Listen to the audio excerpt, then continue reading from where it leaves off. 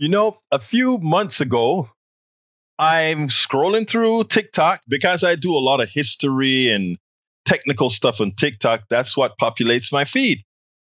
And a lawyer, Kristen Browdy, she popped up on my on my screen, and it turns out that she started to run a database collecting all the news from 50 states, from all the states in the country, to determine which particular group of people are really bad for children, sexually assaulting children, etc., etc., etc. And as you know, right now, the right wing consistently would have you believe that left wing folks, the liberals, the progressives, they are perverts, and that we have to be careful with our children. We have to be careful with the books that these liberals have them read, and all of that. Of course, recently, all that we've been finding is like, if you take a look at the chairman of the Republican Party in Florida, turns out that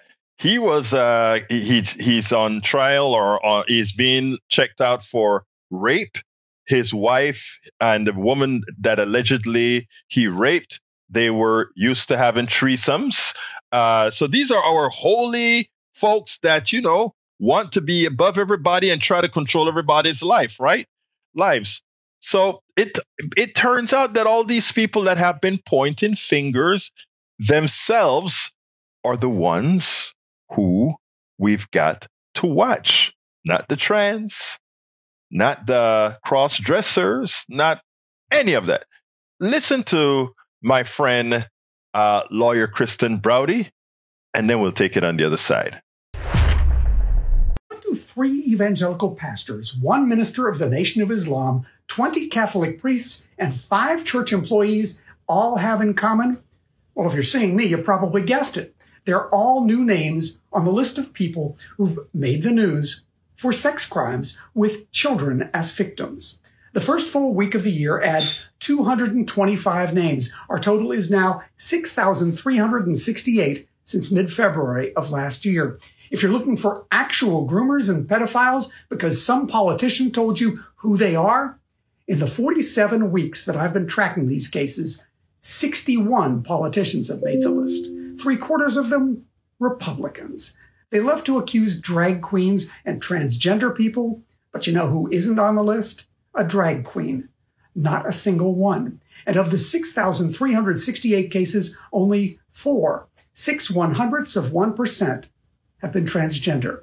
And if you're asking, why pick on Republicans? 9 of the 10 states with the highest incidence per capita in our database are controlled top to bottom by Republicans. We did get some stunning numbers from one of those states, West Virginia. That's the state that ranks 5th worst in the nation in our per capita rankings. The West Virginia Child Advocacy Network says in the year between June of 2022 and June of 2023, it provided services to over 2,700 victims of child sex abuse. And that organization serves only 46 of the 55 counties in West Virginia. In 1 year, they had 2,700 victims from only a part of that one Republican-controlled state.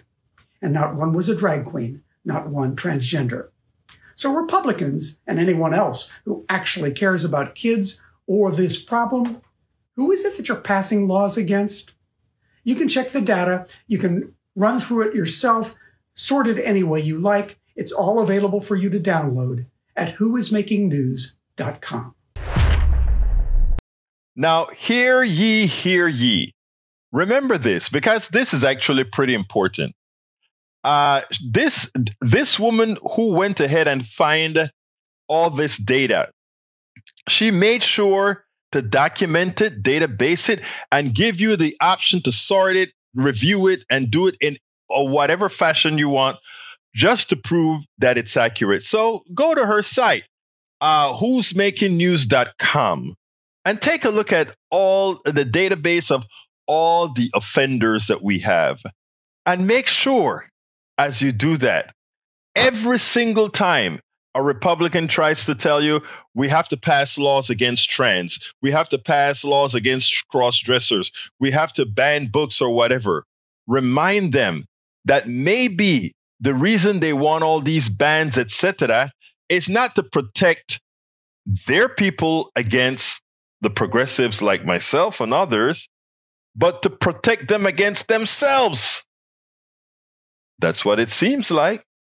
So says the data. We spend a lot of time deconstructing the news, trying to parse it into a form that everybody can understand. We try to find those little nitpicks where it flies above the fray, etc.